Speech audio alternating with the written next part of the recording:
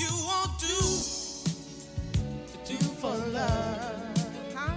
You tried everything, but you don't give up. All right, DJ, let's go. I had to come up with a small prayer song, guys, that I'm going to share with you.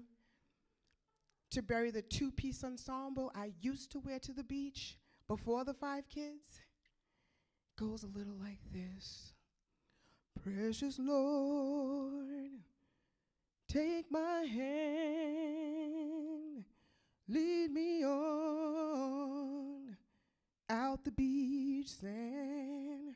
My waist is weak, my ass is worn. I was really concerned. I was concerned because I was like, wait a minute. Is he thinking I'm riding the short bus, or is this just a, let me know what I'd be working with, because the 5-kid thing intimidated him. I was confused. I didn't know what to do with that.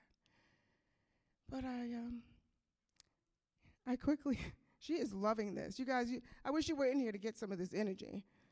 This energy is off the chain. So I was like, you know what? I am single, so I can't be picky. So I thought to myself, well, let me just see what I could be potentially working with. And then I noticed there was an object there. I was like, is that a cucumber? I mean, this could be part of the circumference test. Wow, dating.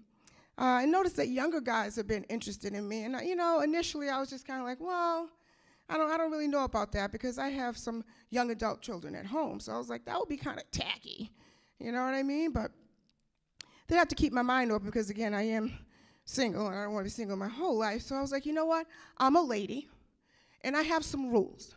So dating younger men is not bad. You just have to be at least 5 years older than my oldest child. I mean, that's a fair request to ask. I just don't want to go through social media, right, and yearbooks and see you posted up with my babies. That would just